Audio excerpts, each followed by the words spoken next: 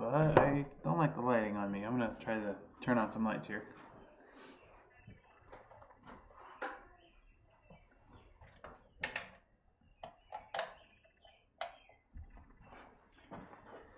Okay, let's see.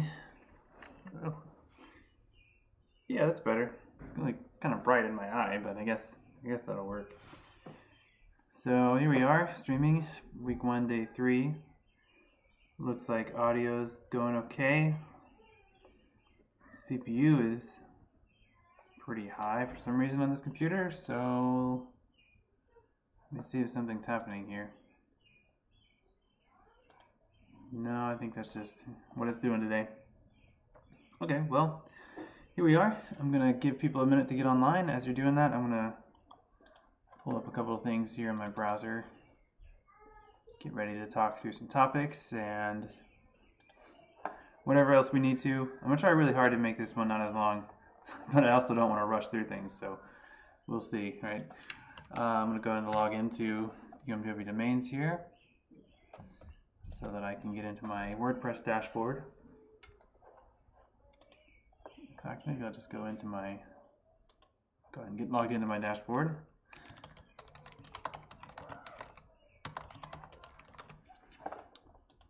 There's an essay I would like for you all to look at, or an article. So I'm going to pull that up.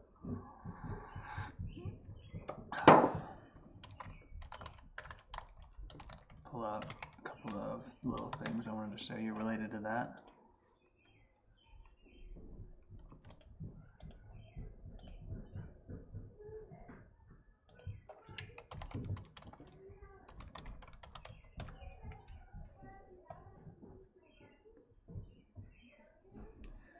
Okay, well, oops, that didn't work.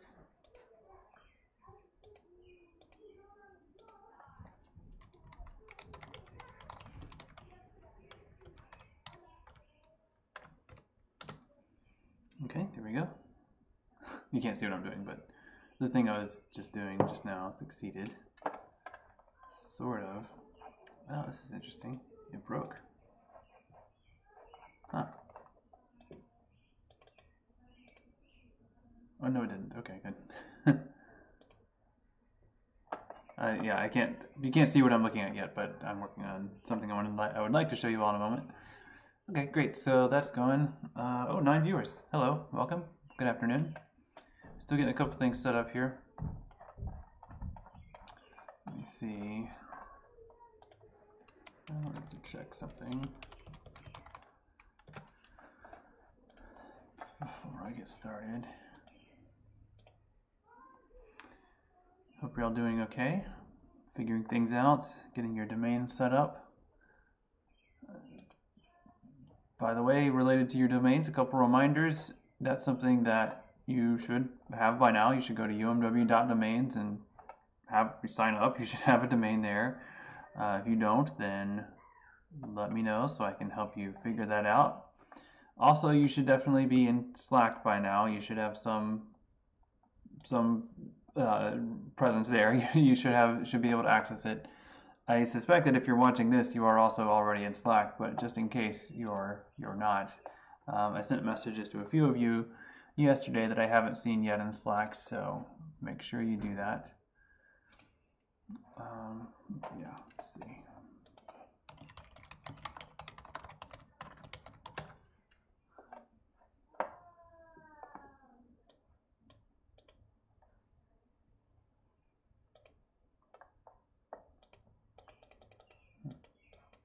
That's weird. It's not letting me click on that.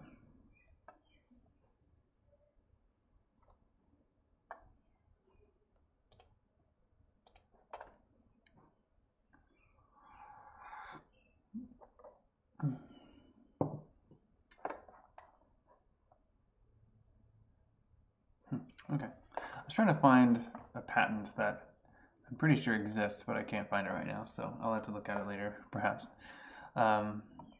Okay, so as you can see on the board, these are the things I want to try to talk about today, and I should probably add one more, which is that I want to talk about Well, I'll do these in order. I want to talk about your weekly reports. Your first one of these is due Friday. We are in the first week, and so that's something you should be preparing to complete by the end of the week.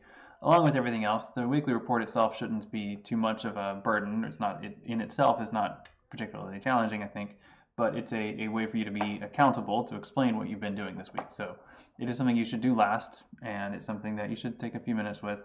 And I'll talk about how to do that first. Then I want to talk about the early history of the web, or the prehistory of the web, and we're going to look at a few influential documents and learn about a few important people in this first couple of weeks of the semester.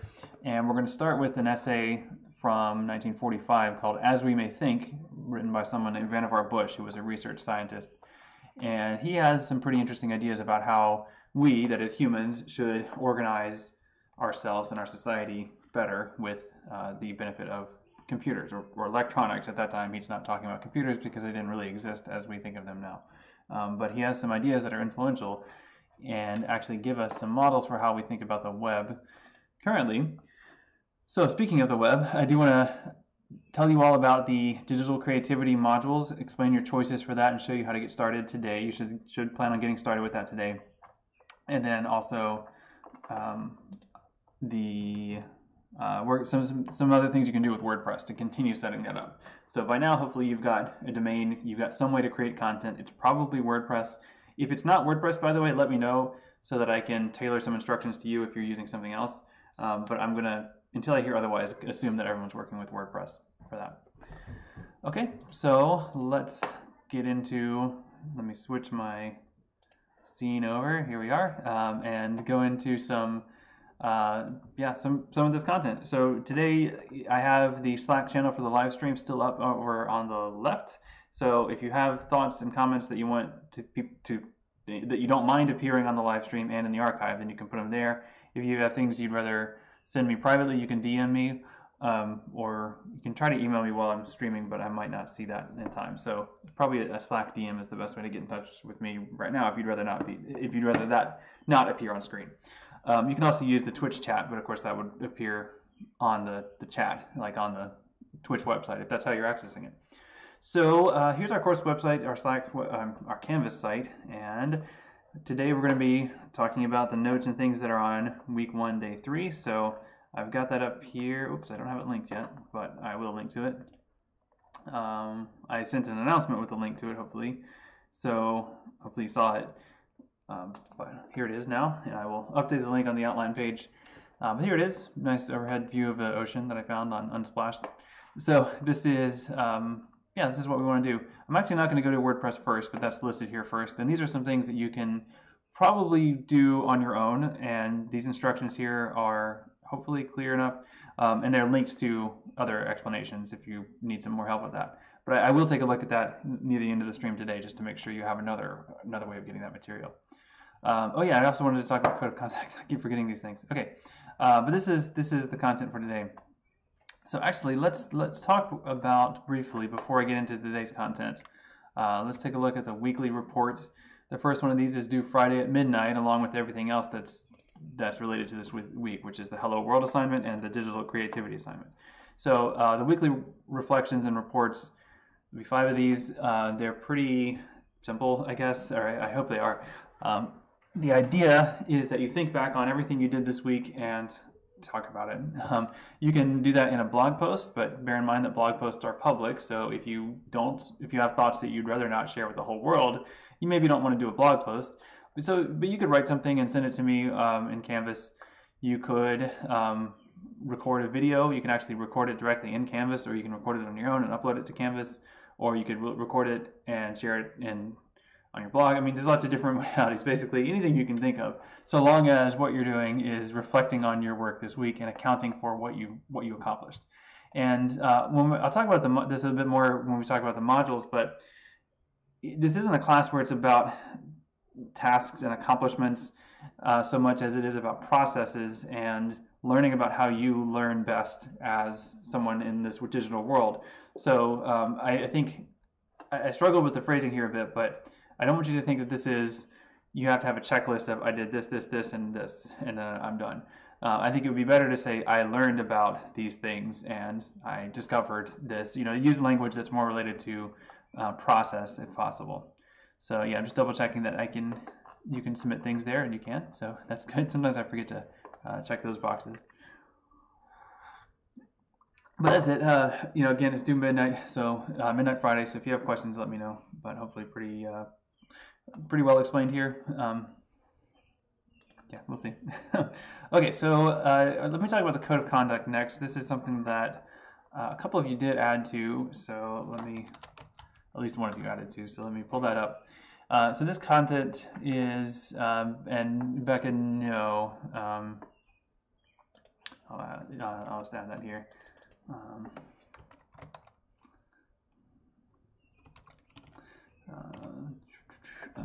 Trying to reply to you in the channel.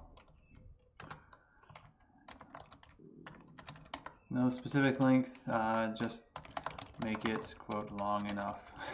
That's what I always say when students ask me how long something should be. I always say it should be long enough, which is, I've told you what it should accomplish, so just write it as long as you need to in order to accomplish those things. I don't think an arbitrary word count really gives you a sense of whether something is long enough or not. So hopefully that makes sense. I'm not trying to avoid the question. I just think, it varies widely. So make sure you're accounting for the things that you've done and being reflective about it. So that's about all I can say. Okay, so something else I would like to invite you to contribute more to, because there's actually very little here so far, is this code of conduct or terms of use. And this is important because this is a document, a place where we can reflect on what it means to be this particular community this summer. And I'm sorry, I'm kind of blocking part of it, but it's, maybe I can, I don't know how to move that to the side, but within the browser. But maybe if I go this way, I don't know. But this is a document that I shared in the Slack channel for code of conduct. So make sure you're in that channel first of all if you're not. And just like with any other channel, you can add to it if you click on, if you look at the channels on the left, I'm not going to pull up Slack now, but on the where it lists the channels on the left, there's a plus sign next to the word channels. And when you click that, it lets you search for channels, including this one, which is code of conduct. In fact, I'll just go ahead and link to it right here. To join the code of conduct channel and share your suggestions. Suggestions isn't really the right word, but hopefully you'll see what I mean. So you notice what I did, I just typed hash code of conduct and that became a link to that channel. So if you just click that link in the stream chat channel, you'll see the code of conduct. You'll get to the code of conduct channel and you can join it. And then once you're in there, you'll see the link to this Google Doc. And I really like ML, I think that's Macy, I really like your contribution here. So what I'm trying to do is come up with or describe a set of behaviors that will contribute to success, both for you individually and then for us as a whole, as a class. And I keep using that inclusive pronoun there. Like, I mean this as something we have to work towards here. So if there are things that you would like for me to make sure I do, and there's a way to express it here, then that's certainly great. I mean, that's certainly part of it. But I really liked ML's contribution. Ask for help. Like, absolutely. Don't ever struggle alone in this class. You don't have to struggle alone. And sometimes you will struggle. I mean, I'm not going to... I don't know which challenges you will find more challenging, but I know that there will be something in this class that will push you, or I hope so. And that's okay. That's on purpose. That's by design. But just because you're being pushed, just because you're being, challenged, or maybe you're outside of your comfort zone, that doesn't mean you should give up. You should definitely do it. I wanted to share a comment from the spring section. Of course, the spring section of this class was totally disrupted, but I think, all things considered, my students did a great job pulling it together. And I think this class pivoted pretty well, I think due to mainly to the content area. But one student who really struggled said something like, this was referencing a specific project. She said, this was really, really hard, but I realized that if it had been easy for me, then I would not have learned as much. So she recognized that struggle was really what made it valuable. And that did such a great job of crystallizing the outcomes of this class and every class I teach, really, that I really like that. In fact, I might pull out her quote and use that as epigraph on my syllabus because it was so perfect. So anyway, add some thoughts here. I can think of lots of other things, but I don't want this to be something I'm telling you. I want you to be generating this as much as possible. So things that will indicate success, right? So in this case, like I've mentioned something to avoid. I think there's lots of other things that probably should be avoided, and we should probably name some of those as much as we can. I think things like sexist or ableist language are things to avoid, for example. So if no one else contributes to that, I certainly will. But those are the kinds of things that I'd like for you to be thinking about and be aware of as you think about your participation in this class. I realize some of you are doing this kind of asynchronously, so you might not see this video or look at this until Friday or so on. So I'm not going to ask you all to like sign this document yet, because I think people might still be coming to it a bit later. But I do want this to be something that we can all buy into and agree on. So please add your thoughts here, especially if you can think of things that we should encourage each other to avoid. I think one that sometimes people feel differently about is unsolicited advice or critique. So if you put your work out there, many of you have been sharing your blog entries, which is great, and even complimenting each other's blog entries, which is great. But sometimes I've seen a student try to be helpful, and they say they might offer a point of criticism. They might say, your color scheme isn't that great, or this doesn't look very good. Sometimes critical feedback is important. But sometimes that's not delivered in a way that actually reaches the person where they need to be reached, and sometimes that can create tension and frustration within a class. So I don't know, how do you feel about unsolicited critique or that kind of feedback?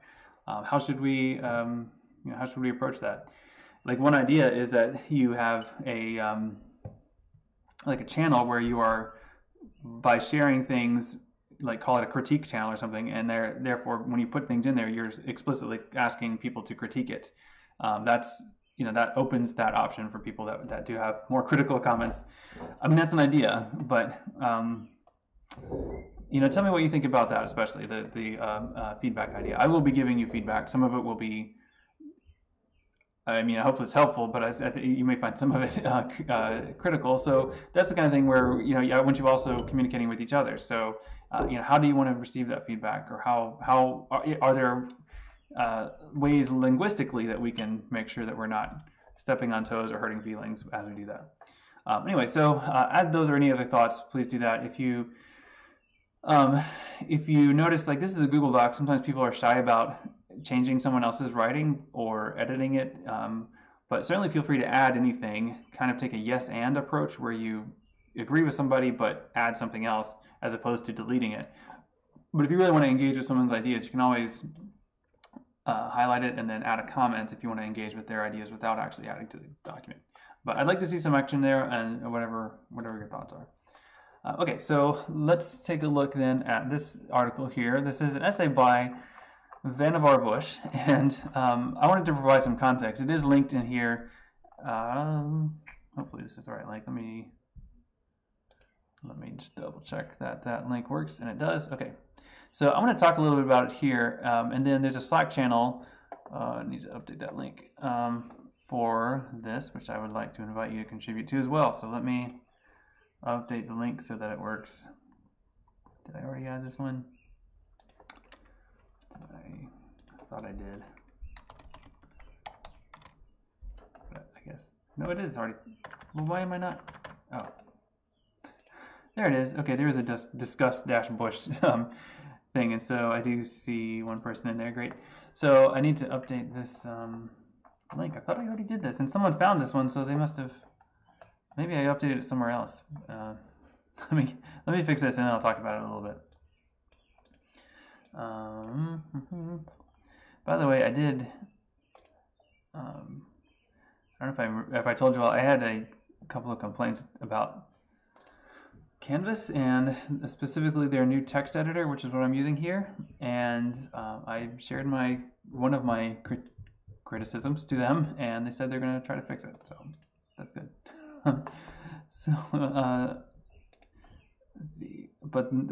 There's a different one that they are not going to. So that's okay. the other one that the thing that really annoys me is I can't edit links in the sidebar of Canvas, and I just have a lot of very limited options I can do to customize this site to make it communicate to you the information that I want. Anyway, but they are going to fix this editor so it doesn't, so the scrolling and expanding thing is not as twitchy, hopefully. All right, so let's talk then about Vannevar Bush, and I've linked to it here, and I would like your thoughts on it, but I want to give you an introduction to some of what I think are the big ideas. And I've got some questions here, and these are some questions that I would love to see you engage with in the Slack channel. One thing that is going to be tricky, and it always is with Slack if you're discussing things asynchronously, is you might see all these and think, oh, this is great, I should write an essay, and then you write like a 5-paragraph essay, and then you copy and paste that all into Slack. Please don't do that. If you have really extended thoughts, that could be a great blog entry. But if you just have some quick thoughts about these specific things, like how this device, the Memex, is like Wikipedia, that could be a single little message in Slack, and then people could respond to just that one. I mean, that's something that we'll kind of get used to negotiating as we go, but just an FYI there. Okay, so let's take a look at As We May Think. And like I said, I'm going to take you through some of the big ideas here in discussion, but I also hope that you read it and will have your own thoughts. Now, you might notice that mine is yellow, or it's very yellow.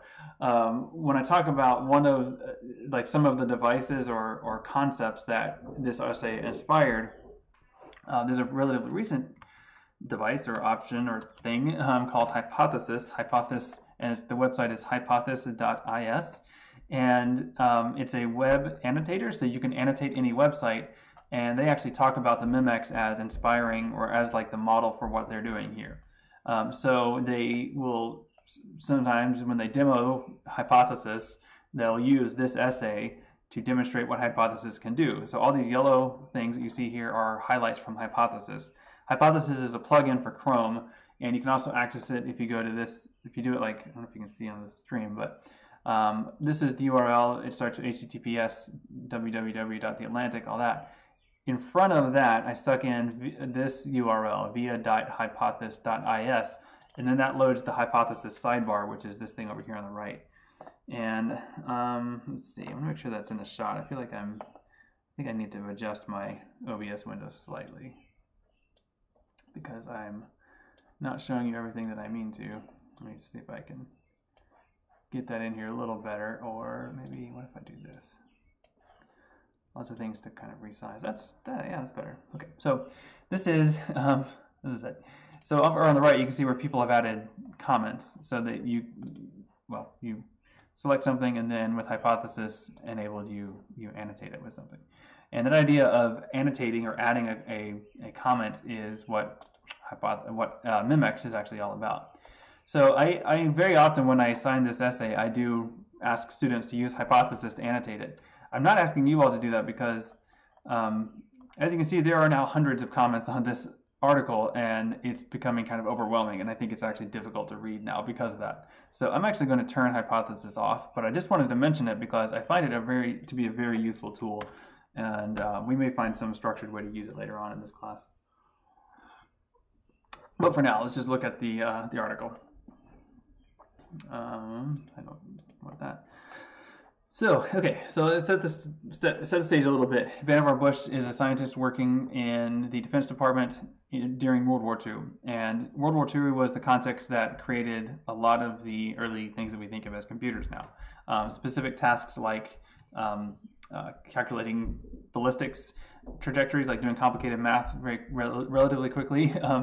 That was one use, but a major use was cryptography. So trying to create codes and try to break other codes, particularly between the US, the UK, and Germany. That was a big area of innovation for computing and an opportunity to develop these things. So in 1945, as the war is ending, Vannevar Bush, who was one of these scientists and engineers really working on this in this area, was interested in trying to take the momentum around computing and machinery at that moment in World War II, and then figuring out what to do next with it. And I think that the title of this essay actually says a lot. It's an article in the magazine called The Atlantic, and it's as we may think. And he is proposing an idea, a future where we may think a certain way or a different way by through the aid of a device. As he says here, consider a future device. And that's what he does in this essay. He goes through and kind of solves the problem of what do we do with this stuff, and here's one way we could do something with it.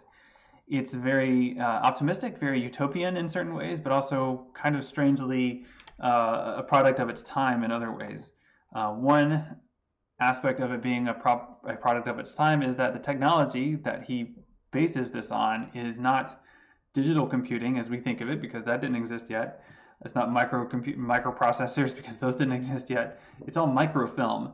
And I don't know if you've ever used microfilm or microfiche. It's fascinating. It's actually really fun to use, I think. But it's not computers. You can't do like full text search. It's basically tiny little pictures of each page of a newspaper, and you can zip through them very quickly. But you have to really know what you're looking for to actually find something quickly. He's working with what he has on hand. Another aspect of the datedness of this essay is evident actually in this little part here. I didn't mean to scroll to this, but it is the next example I was going to talk about. If you notice, he talks frequently here about the work of science and the work of the researcher. He consistently genders the scientist as masculine. So the scientist and the researcher is almost always a he or his, using the pronouns. And yet women do show up in this. When they do, though, they're not women, they are girls. And if you notice, they're doing the work behind the scenes to run the thing that the scientist is actually like in control of and in charge of. So there's definitely a hierarchy of labor in his vision of the future. Again, kind of like the microfilm, you could say it's a product of its time, but it's also a way to think about the web now. Like how is the labor of the web now organized, and is gender an aspect of that organization still? I would argue that it is, but that's a bit much to get into today. But notice how he uses, and the language is almost creepy actually once you notice this, right? That he's talking about a voter machine, and that's like a robot voice kind of thing, very early kind of synthesizer. And you notice he doesn't say who this woman is, but he says a girl stroked its keys. And then again, there's another girl stroking the keys of a stenotype machine. So it's kind of this idea of this girl stroking keys. To use that phrase twice is kind of strange. And then there's other places where girls in the back room are manipulating the files. It's interesting, right? It's something that we would call problematic, I think, today, but it's something that definitely is part of what we're reading here.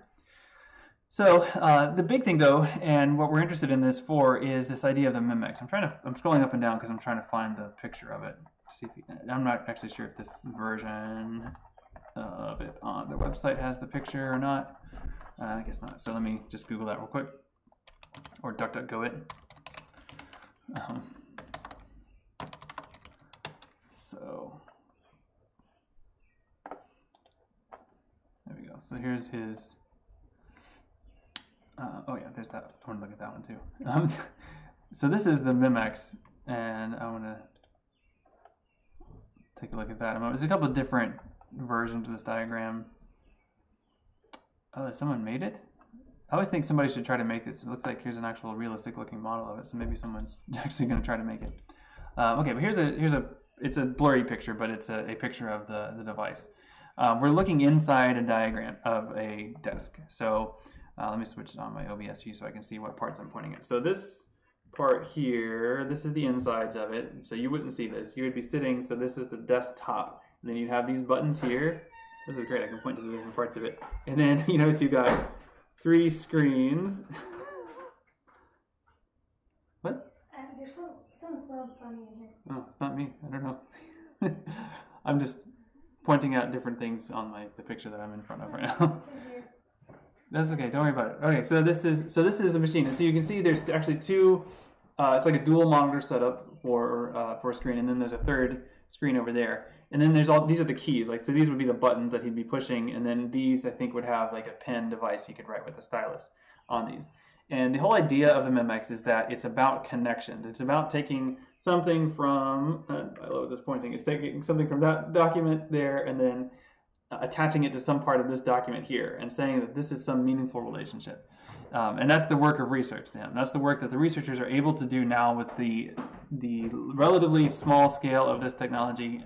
And that's the right thing to do right now, he says, to solve the problem of information, which is exploding at this point in the history, 1940s. Information is everywhere. There's too much. And so we need a new way to figure out how to do things with that.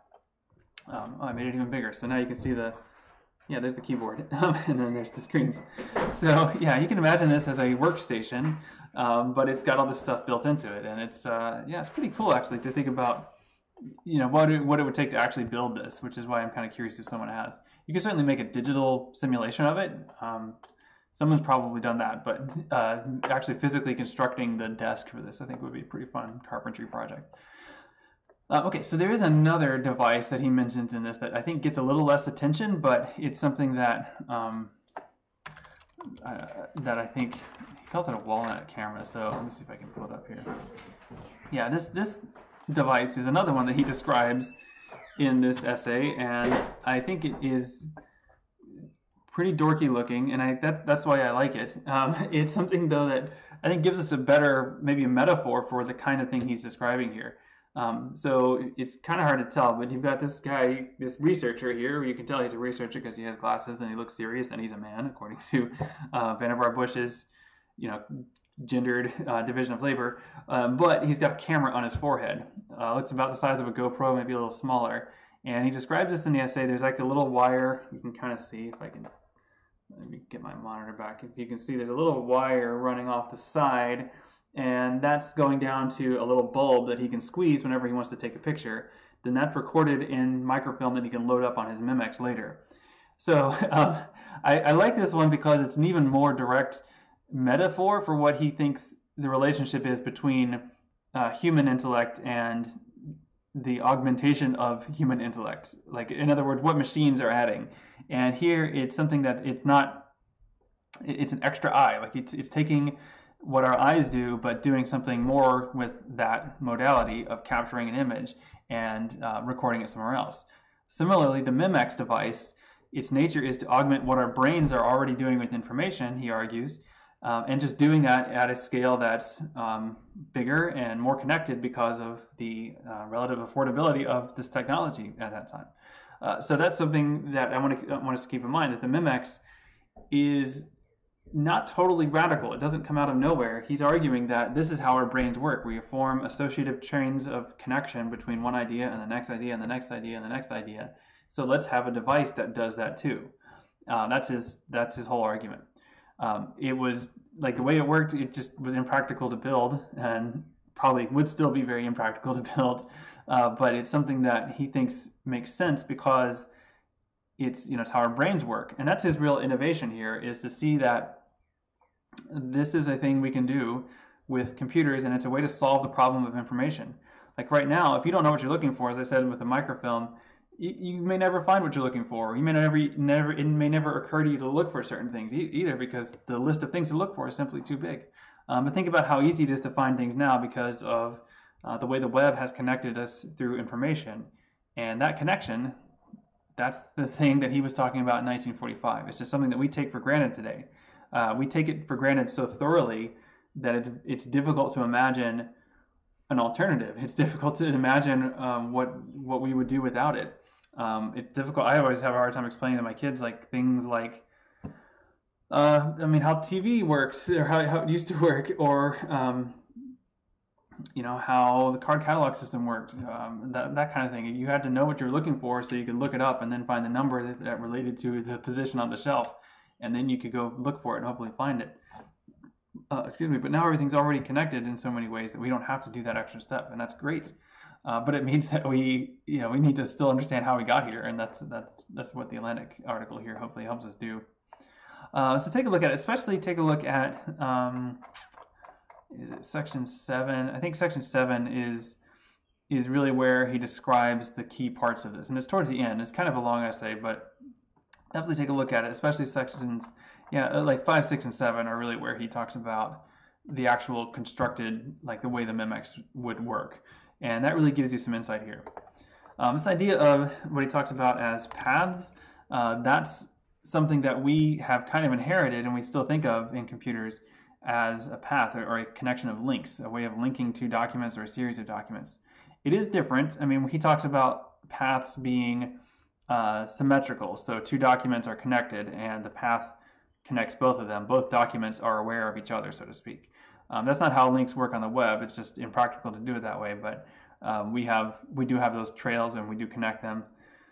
He even talks about the idea of pathfinders or people who can make good connections like that being a new branch of science, and you could argue that that's kind of like what a blogger is, like somebody who's making connections and sharing them. Like that's what we're doing.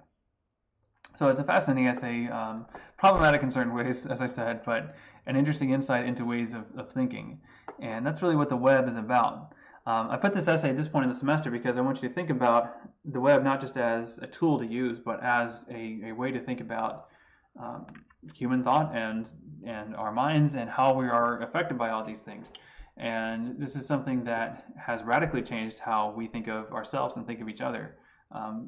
And I think we can't ignore that. So this is an essay that gives us an early insight into some of those ideas. Again, take a look at it. I think it's a fascinating essay. We will continue to look at other early or pre-web ideas like this one. So they will be built off of each other. So make sure you get, at a minimum, make sure you get the basic ideas of the Memex down in terms of how it works. And taking a look at the notes for today, make sure you spend some time in that Slack channel contributing to a conversation about it. I mean, there are some questions I've raised here that I've kind of answered just now. But you may have your own take on that, so make sure you share that take. You can do it in the Slack channel, or if you want to do it in your own blog entry, that'd be fine. Just maybe share your blog link in our Slack channel. That's another way to keep building links, right? Okay, so how am I doing on time? Okay, yeah, this is good. This is a good time to transition. So let me see, what else did I want to talk about today? So yeah, I definitely want to talk about digital creativity. So let me work on that next. And then with any time left, go ahead and talk about some WordPress things. Okay, let me go back in here. So this, oops, not that one. Can't see, but I got multiple windows here. So this is I'm gonna go to the assignment page first. Hope everyone's doing okay, by the way. I haven't seen any questions for a bit, but if you have questions, let me know. So digital creativity is the first what I call module, and this is the assignment page in Canvas, but the information for these modules and the content is actually going to be elsewhere, and I messed up that link. Yeah, this is the thing that I told Canvas was a problem, but they haven't fixed it yet. Let me fix this.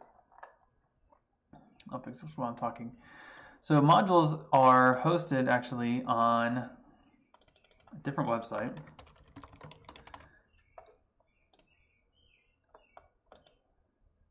There we go. Let me make sure I save that change.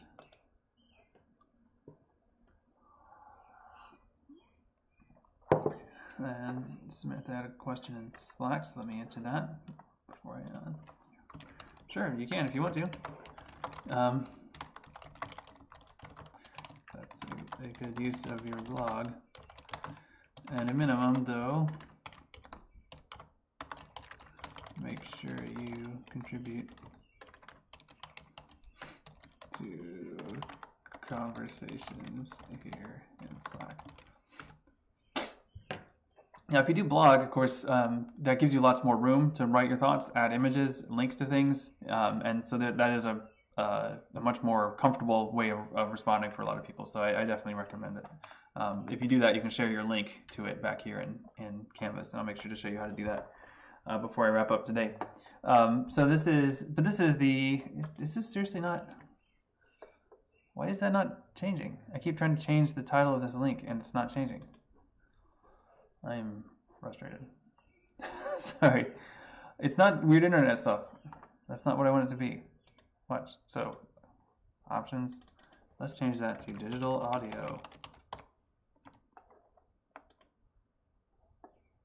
It didn't change.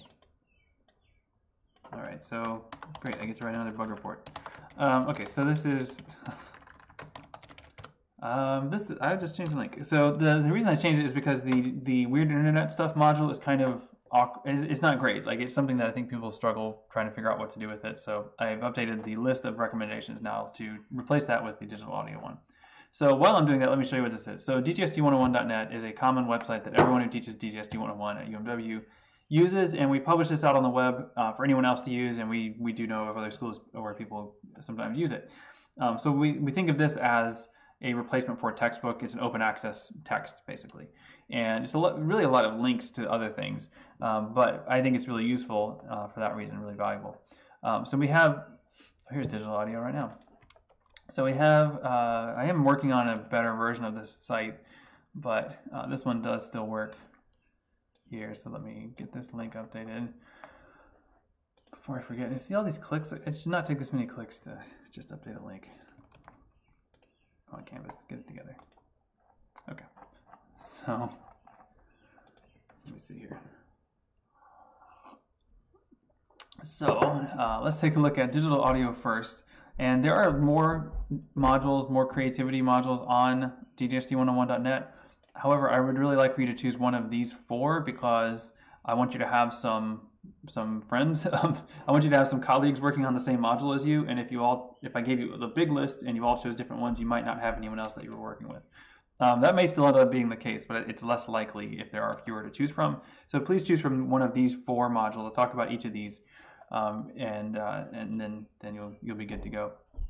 Okay, so each of these are creativity-oriented modules. These first 4, this is what we're doing this week, and each of these has some specific domain of creativity where that domain is constrained technologically or through modality.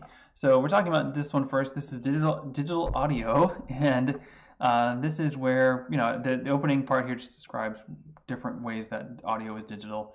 And then down here there are some suggested goals, things that you should try to accomplish in completing this module. These are some links to things. This is a podcast. These are some other things here. And then these are some tools you might use in creating digital audio works.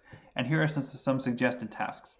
So students have done pretty much all of these things. Sometimes people will actually edit audio, like edit music, like make a beat track and then add some instruments to it or something like that in GarageBand. A lot of students who choose this module will do something around podcasting, and there are some tools here that explain. There's some explanations of how to do it here. There's some tools here that will help you do that. Audacity is probably the tool that most people use for this in terms of the basic recording and editing, so that's what I recommend. But these are all suggested tasks. I want to be clear about the suggested part of this because these are suggested. These are not required. You don't have to do all of these.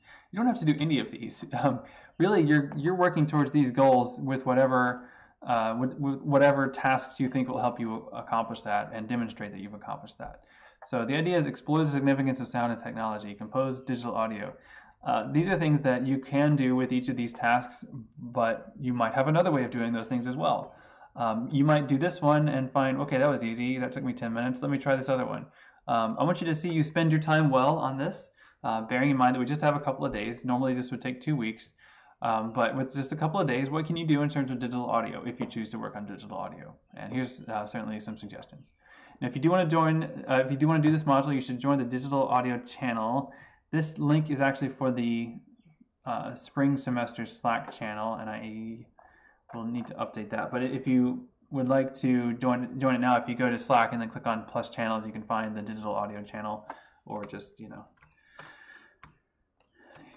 here's the digital, I'll just type it in Slack.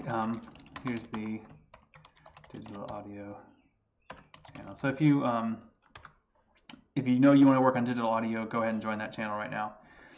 Likewise for the others. So let me talk a bit about another one. Let's talk about creative coding. Creative coding is my favorite thing. It is something that I do and I enjoy doing. I'm teaching a class on creative coding this summer in the second term, so if you are interested in creative coding, you should definitely take that class because I don't know when I'm going to get to teach it again. So you should take it this summer. When we're talking about creative coding, we're talking about using code, writing programs for no other purpose than to be creative. So the kinds of things you can do with that are the kinds of creativity you can do in all kinds of other contexts, like write poetry. So let's write some code that generates poetry, or write a novel. So let's write some code that will generate a novel, or create abstract images. So let's generate some of those. So this is an example of a digital poem by someone named Nick Montfort. In the world of digital creative coding with respect to poetry, Nick Montfort is kind of the go-to guy for that kind of thing. But you can do all kinds of other things. I've done quite a few Twitter bots, for example, and I haven't done any lately, but this image that you see here was generated by one of my Twitter bots. You can check it out if you go to twitter.com/crookedcosmos. I got the name from a band name generator because I couldn't think of anything else. But what it does is it applies a glitch art method called pixel sorting to images of outer space, and the parameters are randomized, so I never know exactly what I'm going to get, and it just runs automatically every few hours. I don't supervise it at all. It just runs, and people interact with it, and they seem to enjoy it. Oh, that's a good one. You kind of never know what you're going to get. And I really like the curtain effect on this one. That's really cool. I like that. So I created the situation for this, but I didn't actually make decisions about this particular artifact. I just ran, the bot just ran the code and ended up producing this. So that's pretty cool. I like that a lot. This is probably my favorite Twitter bot recently that I've made is called Auto Imagist, and it's based on Imagist poetry, like William Carlos Williams, like the Red Wheelbarrow type of poetry, that's super small poetry, super small poems. And what I've done here is it uses a Microsoft AI to take a look at images, try to generate a caption for that image, and then I have it look at two completely unrelated images, and then write a poem by combining a description of one image with a preposition and then the description of the next image. So it's a pretty simple concept, but I love the outcome often. So here's look at this, right? I mean, this is beautiful. A young boy wearing a red shirt holding a pink umbrella over an insect on the ground. And I mean, that's a poem. I mean, it's an Imagist poem because of how strongly visual it is and how significant it tends to be. I can't. Sorry, my neighbor is. Do you know where Daniel is? No, I haven't seen him. Sorry. That was my son's friend looking for him. So I just really like that. I can show you how to do these kinds of things if you're interested in creative coding. If not for the module, then maybe for the class, because it's a great class. The other Twitter bot I've made that I am, I guess, fairly proud of, but it's certainly my most popular, is based on the HGTV show House Hunters.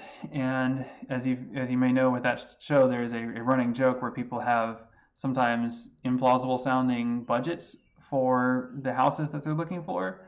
And so this just generates budgets and ridiculous jobs. So these are all random.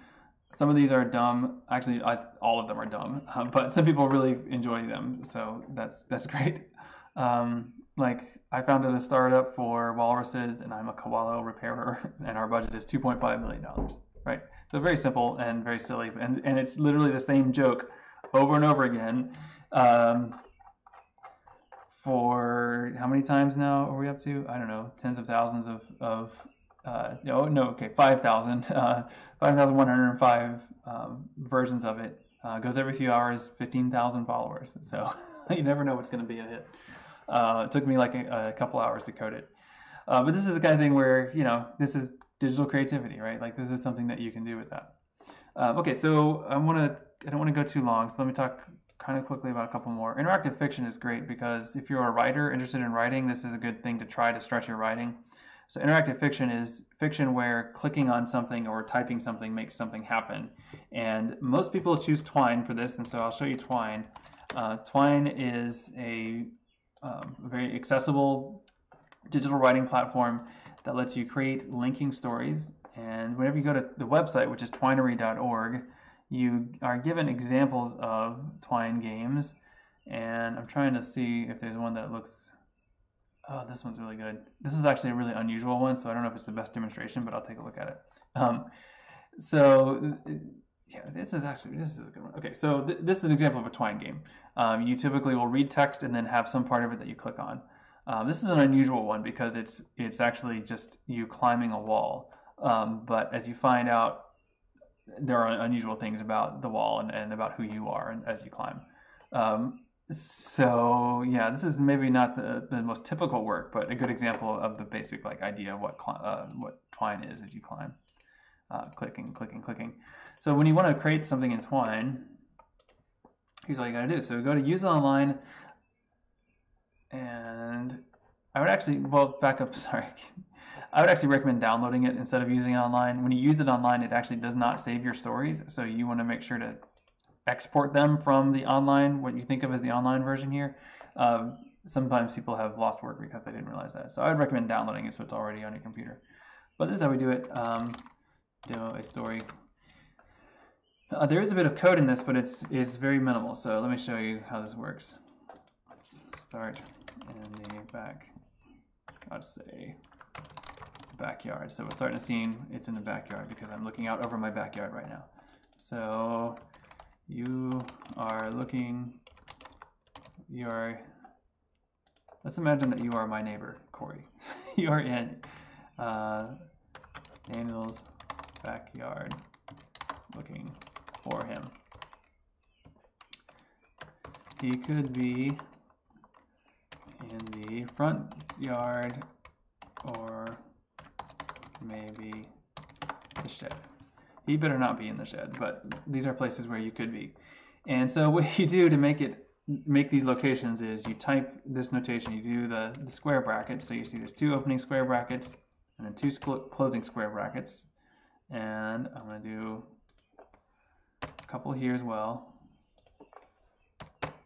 And that's all I need to do to now make those locations. Now these are locations. He's not in the front yard. The shed is locked. So it actually is not locked, but it probably should be because that's where the chainsaw is. So this is now a story that's interactive, and we can click on it. You're in Daniel's backyard looking for him. He could be in the front yard or maybe the shed. Let's check in the front yard. He's not in the front yard. Let's check in the shed. The shed is locked. So if this were an actual game or an interactive story, I would have something here now to maybe look for the key or look elsewhere for Daniel. Right? There's different things you could do. But hopefully you saw how easy and quick it is to create something with that. I think many writers are impressed with how quickly you can create something with interactive fiction. So it's a good choice for that. Okay, so I'm not going to go through and demonstrate things for the animated GIFs module. It is, I should tell you, the most popular when I do the face-to-face version of this class by far. Everybody wants to make animated GIFs. And the thing that I would just recommend with this, there are lots of recommendations and suggestions. Again, you don't have to do all of them. But the main thing is, challenge yourself. Like, don't just make one GIF, maybe make a bunch of GIFs. The ways that you can make GIFs now have gotten a lot easier. It used to be pretty hard, and so it used to be a pretty significant challenge to work through GIMP or Photoshop to make a GIF by hand. And certainly students have done that. Really excellent work, actually. Let me see. Maybe I can show you one. Trying to think of. Hey, what's up? Yeah, so I'm going to show you an example of a student who, this is last semester, who created some animated GIFs. I hope she's got them on her website still. Maybe not. Come on, Olivia. So she actually did a stop motion animation.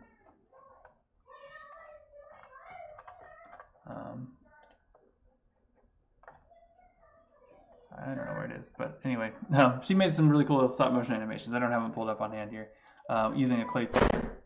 The other one I wanted to show you, Jessica, is another student who made animated GIFs, and she used animated GIFs to tell a story of a trip to Cuba, and I thought it was a great use of the medium. So hopefully she's got this on her website.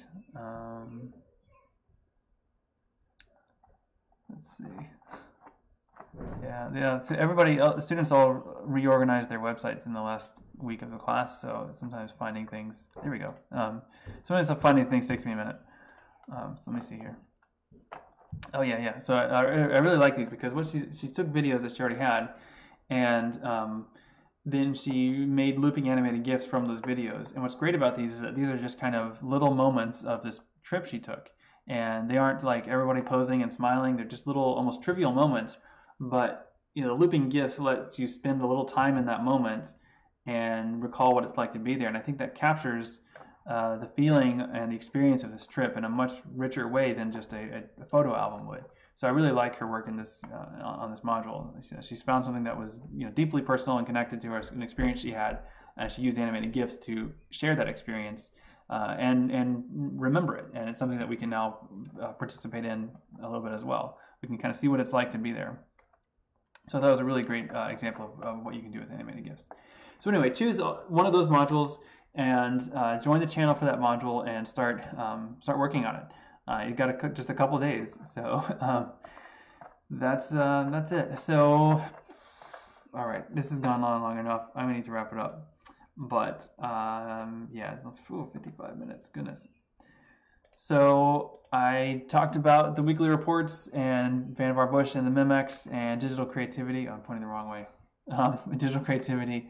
I didn't get to talk much at all about WordPress, but I did want to show you that. My intention was to do that. So I will make sure to do that tomorrow.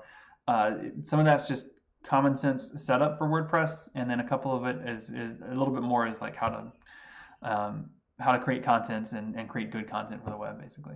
So we'll talk about that more tomorrow. But I do want to wrap it up here. This has gone on long enough, so I can upload it on YouTube next.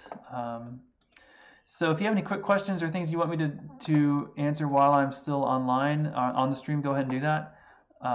Or go ahead and ask well, actually, I'll just leave the stream going for a minute while I need to update.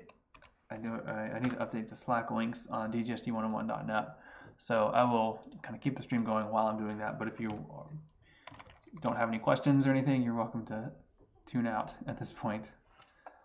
I just need to, actually it's on my other computer. I have to flip over here to get on. And there he is. There's my son. Looks like Corey found him. There they go. Yep. My son and Corey are hilarious together because my son is kind of small for his age and Corey is kind of big for his age. So between the two of them, it's kind of like, we call them like, it's like Han and Chewie or like Robin Hood and Little John. They're getting in all kinds of trouble. Well, okay, I'm gonna have to go in a minute, but looks like they're trying to climb the fence. So this is, I'm just updating something that will make those links a little easier to work with, if I can remember.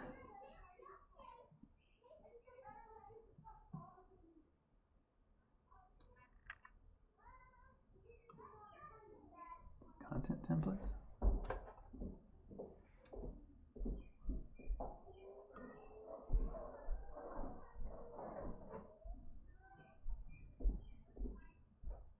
Yeah, there we go.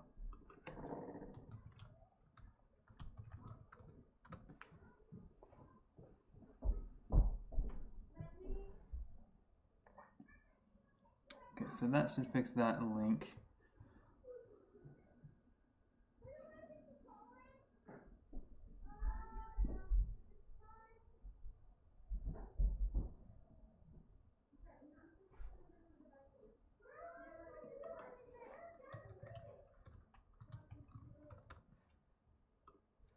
Okay, so that should fix those links.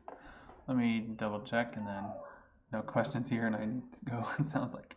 So I'll just wrap this up in a moment. But what I'm going to show you is, hopefully, that if you click on the link here in the module page, it'll take you to the right Slack channel. Why is nothing happening?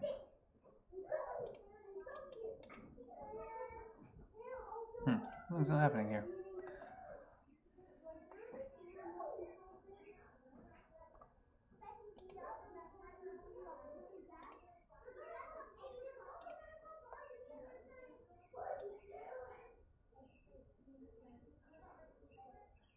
What happened to my href link?